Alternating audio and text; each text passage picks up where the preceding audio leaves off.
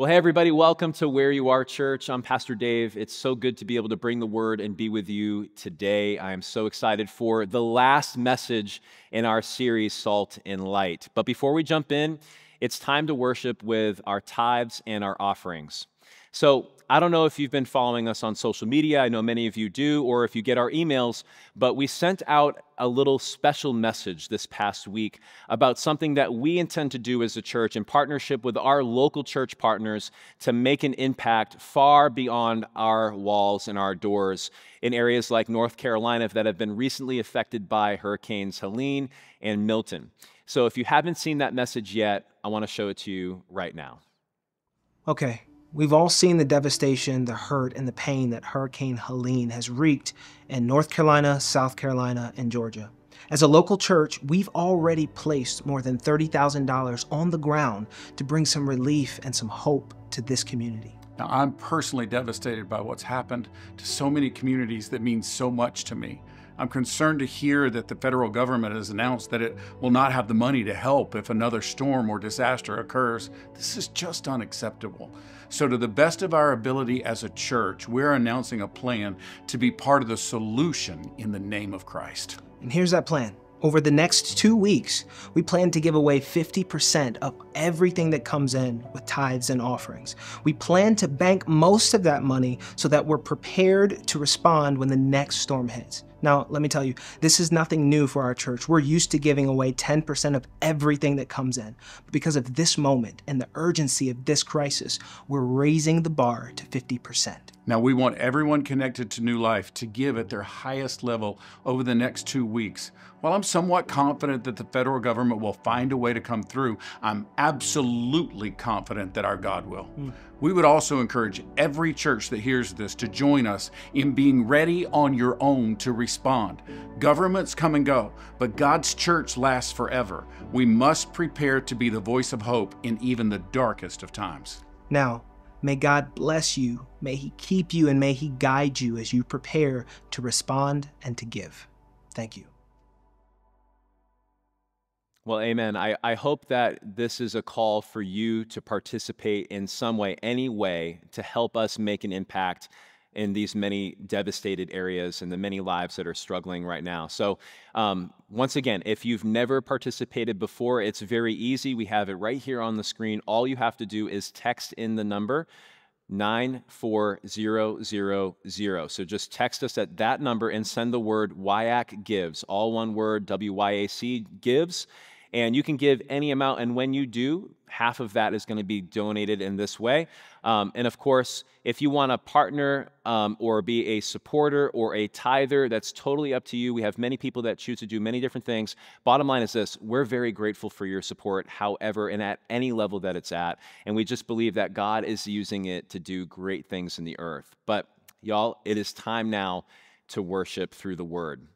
So we're in our last message in the series, Salt and Light, and I am so delighted. I got to start us in this series just, 5 weeks ago, and just a little recap, we're in Matthew chapter 5, and we were looking at verses 13 through 16, and what I want to do just to start us off is open the Word of God. I just want to jump right in and hear Jesus' words, the words that make me more than anything else feel connected to God. Anytime Jesus speaks, anytime I read His words, it's like I just come alive, and I know that's the same thing for you. So let's come alive a little bit right now, and let's turn to these letters in red. In my Bible, in Matthew chapter 5, 13 through 16, it is red, and it says this: "You are the salt of the earth. But if the salt loses its saltiness, how can it be made salty again?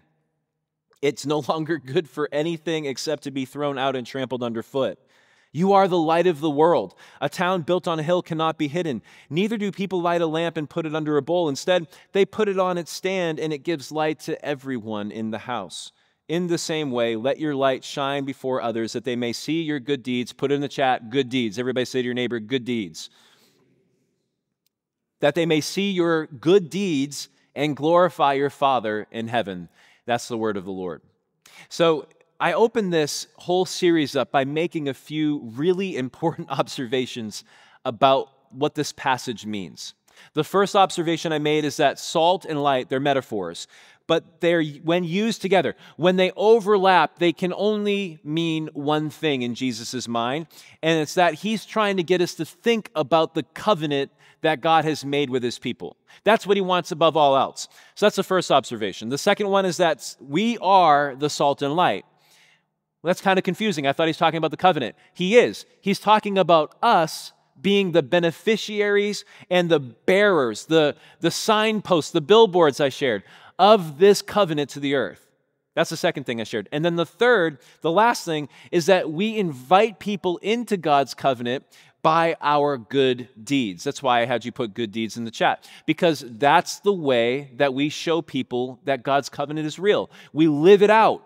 We're bearers of it. We don't just show people it. We don't just write it on our forearms or wear t-shirts that say it, although we do those things too. We actually live it out. We do things that matter, that change lives, that impact people. We do good deeds. So those were the things that I shared. And over the last 4 weeks, you've gotten a chance to hear twice from Pastor Mike, twice from Pastor Theo about how to do this, right? So we talked about being how we illuminate, how we salty and lit people, amen? We salty and lit people, how we illuminate, how we preserve, and then how we restore. This is just elements of how salt works and how light works, right? But it's also how we as Christians make an impact, how we share the covenant with people. So there's just one last message left, and it's that we liberate. All right? So just turn to somebody, put in the chat, we liberate. Go ahead and say it, we liberate. Go ahead and just put in the chat, we liberate, because that's what we kind of want to focus on at the end here. This is one of the most important parts, is that by being the salt and light, we liberate. And I wanted to go to probably one of the most salty and lit people to ever live besides Jesus, y'all. And that's the Apostle Paul. I wanted to go to some texts that would kind of show us more about what it's like when you live like Jesus, when you're salty and you're lit. And the Apostle Paul came to mind, especially some stories in Acts chapter 16, verses 11 through 34. So go ahead and turn there. If you have your paper Bible, go ahead and just leaf open. If you've got your digital Bible, go ahead and glow it up. Come on, I want to see them. Go ahead and anybody in the room that's watching with me right now, go ahead and show me the glow. Show me the glow. All right, you're ready. You're there. You're good to go. If you're ready in the chat, go ahead and say ready. Go ahead and type it in. But we want to read this together, and I want to show you 3 really different examples of how we liberate when we are the salt and light. Amen? So if you're ready, go ahead and say ready. All right, let's go ahead and jump in. It says in verse 11, from Troas, we put out to sea. We sailed straight for Samothrace, and the next day we went on to Neapolis, and from there we traveled to Philippi. Everybody, Philippi is a really important place. Keep that in mind. We're going to come back to that, which is a Roman colony and the leading city of that district of Macedonia, and we stayed there several days. And on the Sabbath, we went outside the city gate to the river, where we expected to find a place of prayer, and we sat down and began to speak to the women who had gathered there. One of those listening, verse 14, watch this, was a woman from the city of Thyatira named Lydia. Everybody say Lydia. She's a dealer in purple cloth. Pause right there. This clues us in to the kind of person that she is. See, Luke is the man writing the book of Acts. Luke is a doctor in the closest thing in this time to like a historian, in the way that we think of historians. He's very detail-oriented. He wants us to know little details. He tosses them in from a little while. At this point in the story, you've noticed that the language has gone, if you've read Acts before, you know that it's very impersonal, but now it's saying that we traveled together or that we went outside. In other words, Luke is cluing us in that he's not just the author, he was present for this. So he was actually there when this was being written, and he's telling us that he's part of this story. He's an actor in this narrative. And so we're clued in to the type of person Lydia is, because she's a dealer of purple cloth. Purple cloth was something worn by royalty. Rich people would have worn purple cloth. So we're clued in that she's probably wealthy herself. She's clearly running a business, which we know takes a certain level of intellect and skill and work hard kind of attitude, right? She's taking care of her family. She probably has it all together. This is a kind of person, y'all, who has it all together. Do you know anybody who just seems to have it all together? right? Do you know anybody who just seems like everything's going right in their life and they've just got it figured out? In my view, that's kind of how Lydia is in this story. I want you to think of her as someone who's got it all together. They've got it figured out. But the next phrase tells us a little bit more about her, that she's a worshiper of God. You see that right there in verse 14? She's a worshiper of God. Now, when you and I read that, what do we think about? We're like, oh, well, I'm a worshiper of God too. And I know lots of people who are worshipers of God. But when Luke is using this phrase, he's teaching us something a little bit more. He's telling us that she's not a Jew, but she's interested. She's warm to the God of the Jews, but she's not fully committed. Like, she's coming to pray, all right? She's engaging somewhat. She's spiritually warm. She's open, but she's not committed. She has not become Jewish. She has not adopted the religion. You see how that looks? Do you know anybody? Okay, here we go again, right? Do you know anybody who's spiritually warm, who's warm to spiritual things, but hasn't committed? Right? I love the quote from G.K. Chesterton, who says that the mind is like an open mouth. It eventually needs to close on something. Have you ever heard that phrase before? I feel like she's kind of like that. Her mouth hasn't closed on anything. She's open. Maybe you know somebody like that who's, oh yeah, I like spiritual things, and then on the next phrase might be a cuss word. Or maybe they don't have any spiritual disciplines, or they're warm to church. They'll say, oh yeah, I'll go to church with you, but that you know that they won't go again if you don't invite. You know what I'm saying? Maybe we all know people like, I think that Lydia is like this. And I might be reading into it too much, but let's just imagine it for a minute. But watch the next phrase. This is the part I want you all to lean in for. And it says that the Lord opened her heart to respond to Paul's what? Type it in the chat. Paul's message. Now, at the beginning, we see that he's just sitting down and speaking to the women who were gathered there, right? And that now, the next phrase says that they were listening to what he was saying. So she's listening. But then, in a minute, it's called a message. And here's this clues us into something. Paul isn't just having a regular old conversation. He's not just shooting the breeze. He's not just finding out information about their lives. This isn't just bumping into somebody on the subway or the metro or on the park bench and being like, oh, what do you do for work? This is something different. Paul, everybody watch this, Paul is being salty and being lit. Why? Because he's an evangelist. He's a missionary. He is only in Philippi, not to be a tourist or to go shopping. He's not looking for purple cloth. He's looking for this woman's soul, and he wants to save it. And he's preaching the gospel. What he's doing is sharing a specific set of information. It's not just like, oh, I go to church, or, oh, I saw something happen. He's actually sharing with them the content of the gospel, which is what, everybody? That Jesus Christ is God, and that he came to earth as a man, died on the cross for our sins, rose from the grave, is alive forevermore, and anybody who repents of their sins, puts their faith in him, will be saved and have eternal life. Amen? That's what Paul is sharing here. And what happened when he preached that? What happened to Lydia? The Lord opened her heart to believe. Wow. To receive, to respond, depending on your translation. She responded to it, and this is the point. This is the first thing I want to teach everybody tonight, is that freedom must be proclaimed. Amen? Freedom must be proclaimed. The gospel must be proclaimed. I like to say, pass the salt. You ever been at dinner time and with a bunch of people and the salt's over here and you can't quite reach it and you just could be like, hey, pass the salt. We got to be, look, the salt is the gospel. It's what flavors. It's what transforms the dish. It's what makes all the difference. We talked about this weeks ago. We need to be passing the salt. We got to declare and proclaim the freedom. Look, it's not just good enough to just live free in front of other people. Like, what good is it to go to the prison cell and stand in front of people and just live before them without sharing anything with them?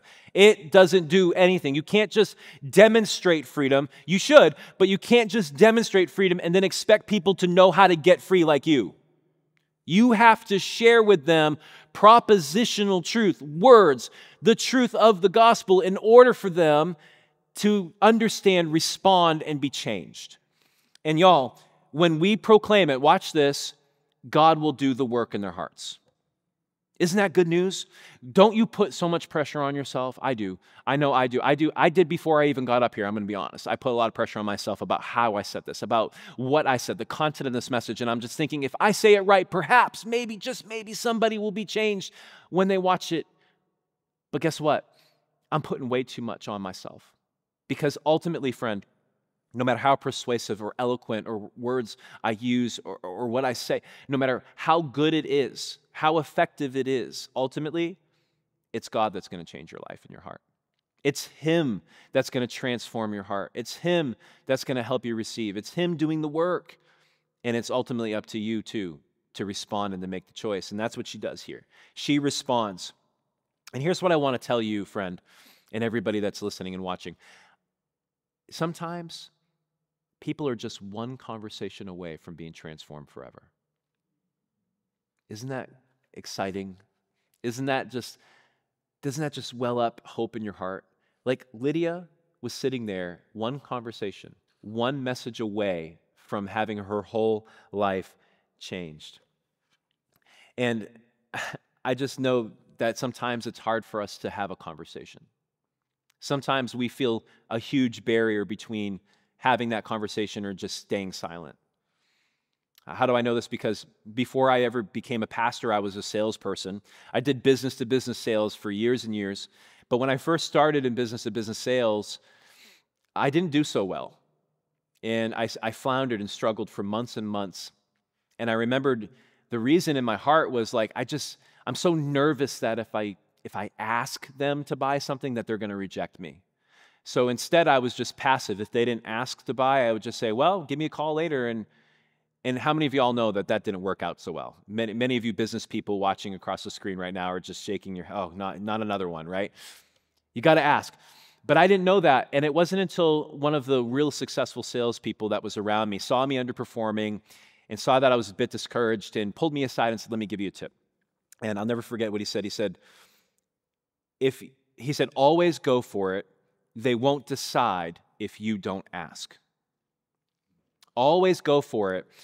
If they won't decide if you don't ask. And from that moment on, no matter how disinterested I thought they seemed, all right, no matter how out of my league I felt because they were so smart, so successful, were in charge of so much, or no matter how bad I felt my presentation was, that it fell short of what my company wanted me to say, or that it didn't seem to be interacting with them. No matter how all that shaped up, I just said, no matter what, I'm going to ask at the end for the sale. I'm just going to do it.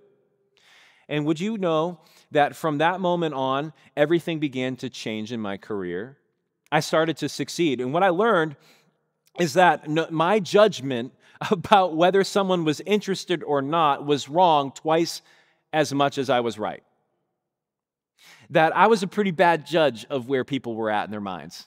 That me trying to read their mind through their body language wasn't working. And instead, if I made the ask, a lot of people who I never thought would say yes did, and a lot of people that I thought for sure were going to buy never did. Because I just wasn't making the ask. And look, we're not out here trying to sell Jesus. Jesus doesn't need to be sold. Look, bottom line, He don't need our help. He's God. But He commands us to do this, and He commands us to have the conversation, to make the presentation. So if there's an ask that we're trying to make, it's to consider our message.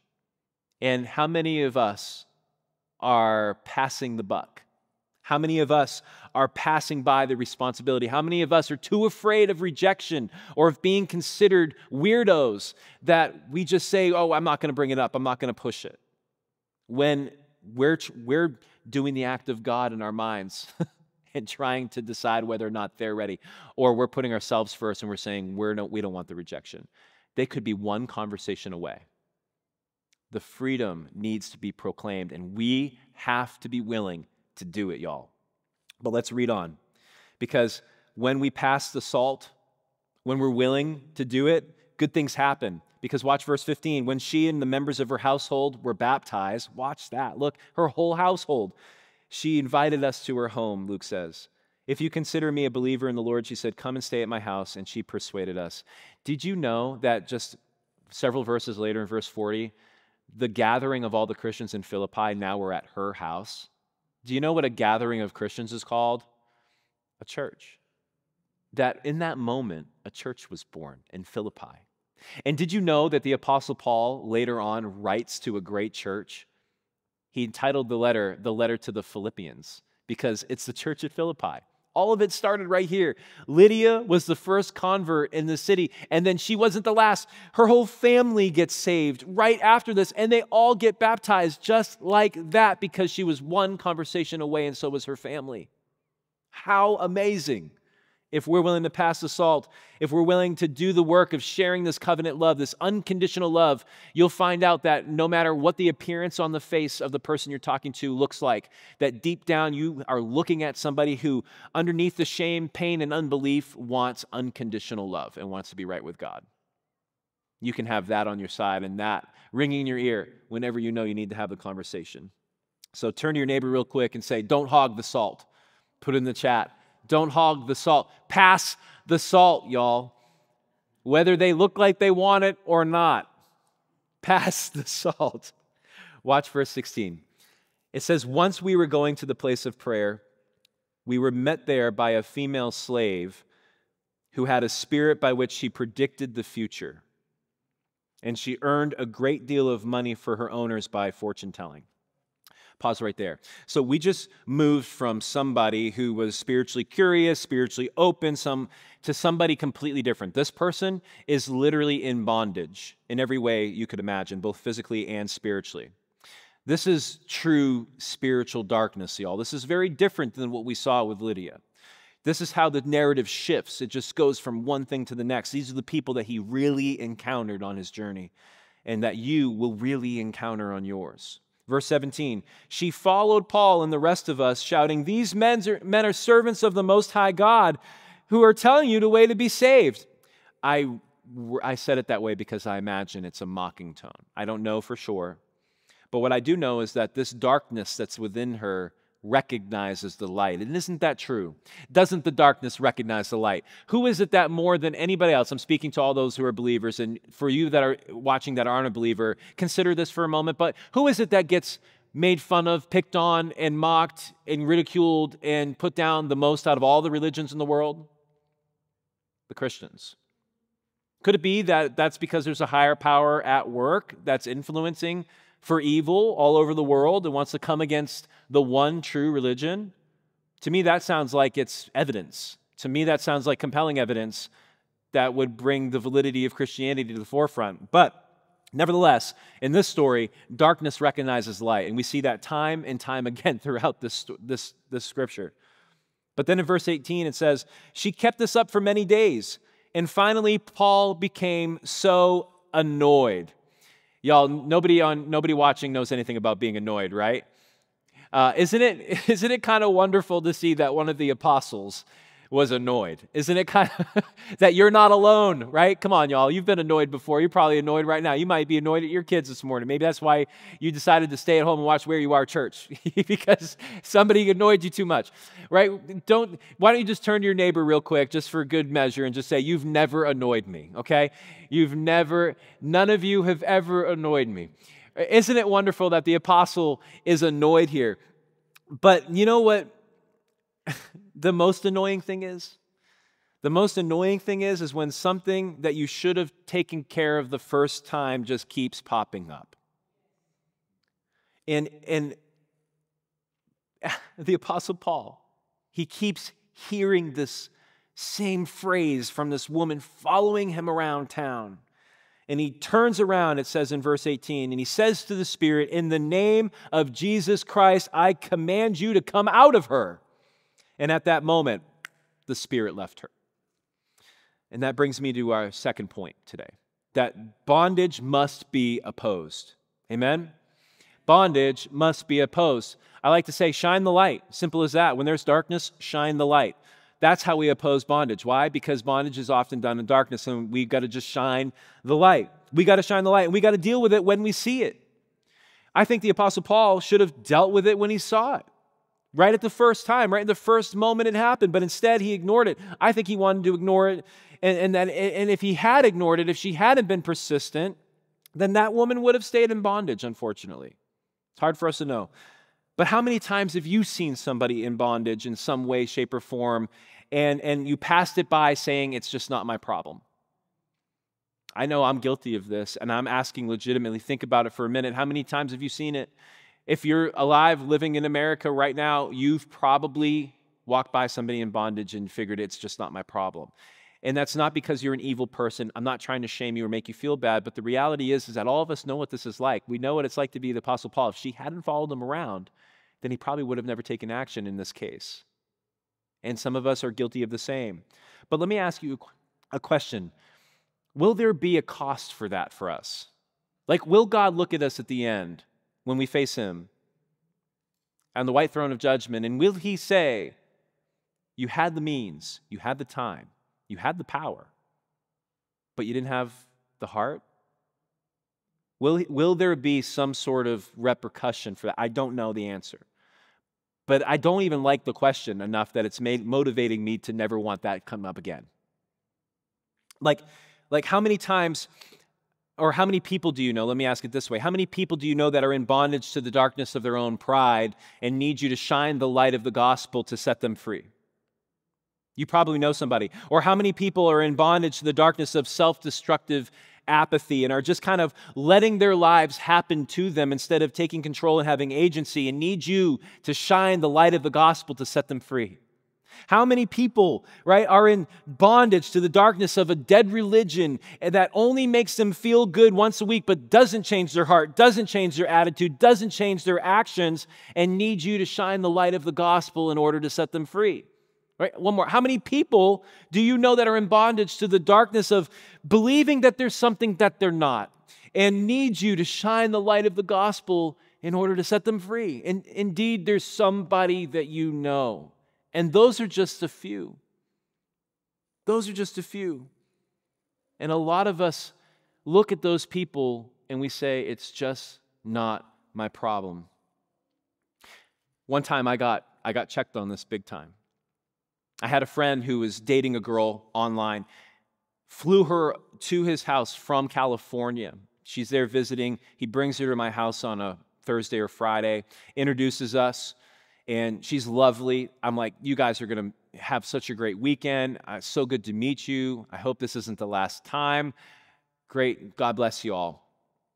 Days go by. I've had a long day on a Sunday after church. Been at church all day. It's late. It's probably about 5, 6 o'clock. Just got home from a long day of ministry. Casey is taking care of the kids, getting into the nighttime routine. We've just finished dinner. You know, there's baths. Everybody's getting laid down before bed for school the next morning. And we're both just exhausted, cleaning up and all that. And suddenly there's a knock on the door. I open the door, and it's her. Her eyes are wide. Hey, just stopping by. You know, we had such a good visit the other day. I realized I didn't even get to see the whole house. I didn't get to see your basement. Can I come in and see your basement? I'm like, yeah. And I look behind her, and there's my friend standing there, not quite home, looking off into the distance, no expression on his face. I immediately like, yeah, come on in. Can you wait right here? I go upstairs. Casey, they're here. Something's really wrong. She wants to go see the basement. It's a cover. I don't know what for. You need to get down here. The kids aren't done. She's like, I'll stick them in the rooms, you know. So I go back downstairs.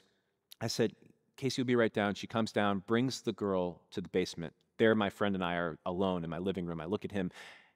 I said, you all right, bud? Nothing.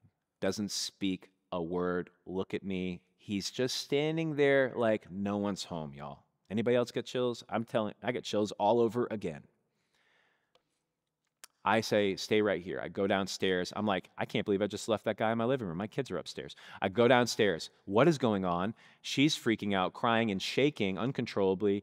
We were at his house. Somebody made some sort of unkind joke to him, and he went upstairs. We didn't hear from him, and then all of a sudden we heard in the voice of a little child, I'm going to kill myself, spinning around on a chair.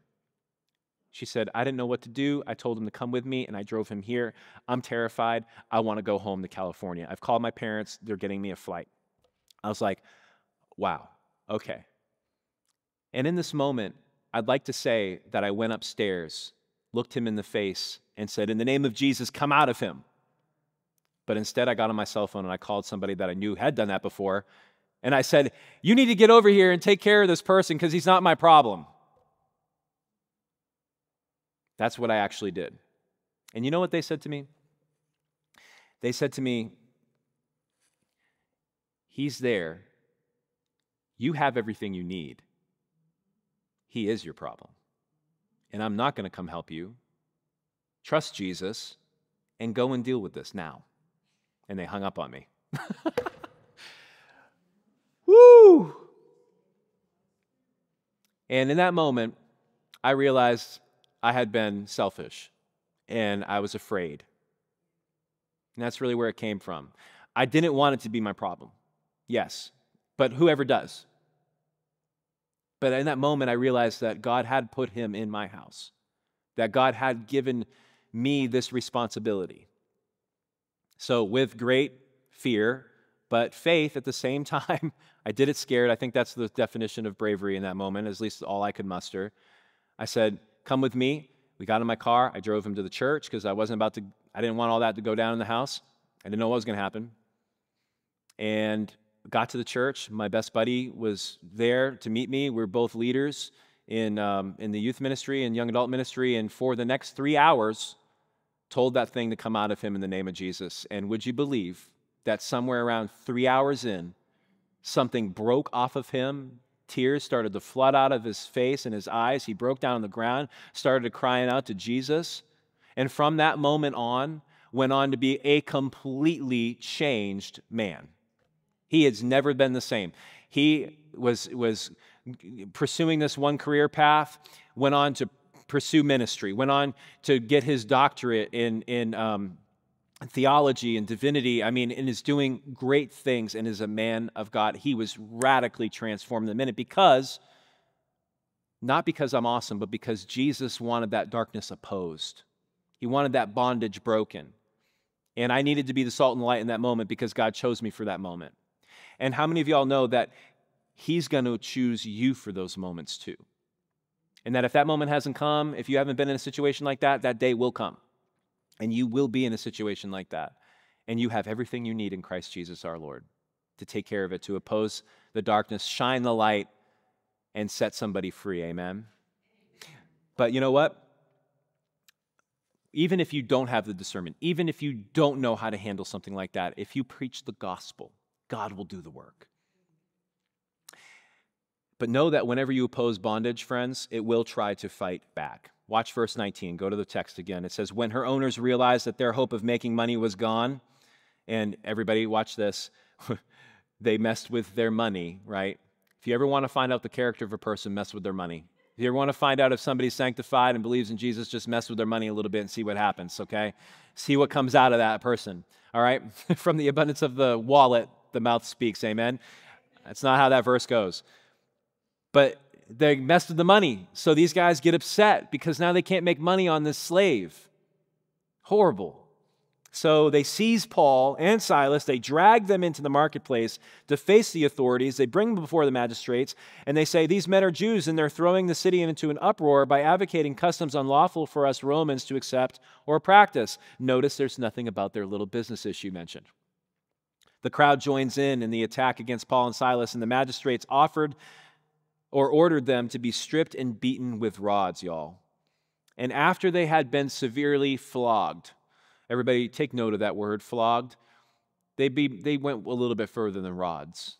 This was a passion beating. This is the same instrument that was used to whip Jesus. This is strands coming off of like a whip with strands and pieces of sharp objects of various kinds woven in so that it would be very effective at ripping the flesh off of whoever it struck. They flogged them for this, throw them into prison. And it says the jailer was even commanded to guard them carefully. And when he received these orders, he put them in the inner cell, he fastened their feet in the stocks. But, watch verse 25. At about midnight, Paul and Silas were praying and singing hymns to God, and the other prisoners were listening to them. And suddenly, all of the sudden, everybody put in the text, in the chat, all of the sudden. Say to your neighbor, all of the sudden. I love this. There was such a violent earthquake that the foundations of the prison were shaken, and at once all the prison doors flew open and everyone's chains came loose. Hallelujah. I want to teach us. We've got to be salty and lit in every circumstance, y'all. We got to be salty and lit in every circumstance. Every circumstance. Look at this circumstance. Right? This is all about what it means to be covenant bearers, okay? We don't just bear the covenant when we've heard a good sermon and we leave church and we're good for a few hours until somebody cuts us off in traffic. Come on. We got to be salty and lit covenant bearers even when stuff is going wrong, because, come on, that's actually the biggest witness that Jesus is real. And that in those moments when things are at the worst of the worst, we still give Him glory, honor, praise, dominion, worship, our hearts, our time, attention, effort, everything. We look to Him for it all. That's what they're doing, bleeding from God knows where on their body, in the midst of a prison, wrongfully accused. And yet they're singing and God honors it, because watch what happens when we do this. Watch what happens when we stay lit and salty. It says that the jailer wakes up in verse 27. He sees the prison doors open. And he realizes something really bad for him has happened. So he draws his sword. He's ready to plunge it into his own gut, because he knew he was going to get put to death and tortured for his failure, because he thought they had escaped. In verse 28, Paul shouts and says, no, don't harm yourself, because he understands. He's a Roman citizen after all. We're all here. Look around. We're all here. And the jailer calls for lights. He rushes in and he sees that they are there, and he falls trembling before Paul and Silas, and he says, sirs, what must I do to be saved? And they replied, believe in the Lord Jesus and you will be saved, you and your whole household. And they spoke the word of the Lord to him. There's another point right there, right? That you got to say the word of the Lord every time, and to him and all the others in his house. And at that hour of the night, remember this is after midnight now, the jailer, he takes them home. He washes their wounds. And then immediately, he and all of his household, right then, were baptized. Y'all, he was so ready to get saved that he didn't even bother to get dinner cooked. He just baptized. Let's get baptized right now. We'll get dinner in a minute. We're going to get baptized right now. That was his priority. And then he set a meal before them. He was so filled with joy because he had come to believe in God, he and his whole household, y'all. Praise the Lord. In the midst of being beaten, bleeding, being flogged, being wrongfully accused and thrown into prison, they were still the salt and light. Y'all, wouldn't that be tough? Wouldn't that be so incredibly hard? How would you be feeling in that moment? Be real. Be honest. Like if you were just disrupted right now, somebody marched into your house, pulled you into prison for something you didn't even do, would you be sitting there praising and singing hymns? I'm doing a little check on my heart right now myself, and I don't know. I got a bit of a question mark. I want to say that I would, but I want it from my heart of hearts. I want it to flow out from my heart. I want it to be who I am, and I want it to be who we all are. I want to be the kind of bearer of the covenant, the salty, lit Christian that can't help but praise, can't help but pray, can't help but witness, can't help but tell people about the truth, y'all. That's what I want above all else. That's what I want for you, because here's the thing. When we do that in the worst of the worst, right, God not only liberates the people around us, it doesn't just get everybody in everybody's house saved, right? That happens. But it also liberates us, both literally and physically, or metaphorically. What do I mean? Literally, God can jailbreak by earthquake. How cool is that? Like in the movies, it's often TNT or C4. They blow the jail open and everybody runs out. And Jesus is like, nah, I got earthquakes. I'm good. He jailbreaks with earthquakes. But he can change your circumstance instantly when we praise him in the midst of the worst. He can do anything. He can heal your disease. He can change your debt situation. He can get you in a safe position away from danger. He can do any of those things. He's capable of it all. But not only will he liberate you physically, he can also liberate you metaphorically. What do I mean? When you praise him in the midst of it, your circumstance may not change, but if it doesn't, he'll give you a new heart, a new mind, a new perspective so that you can rise above whatever it is that's going on in your life because you know that you have him. That's how good he is.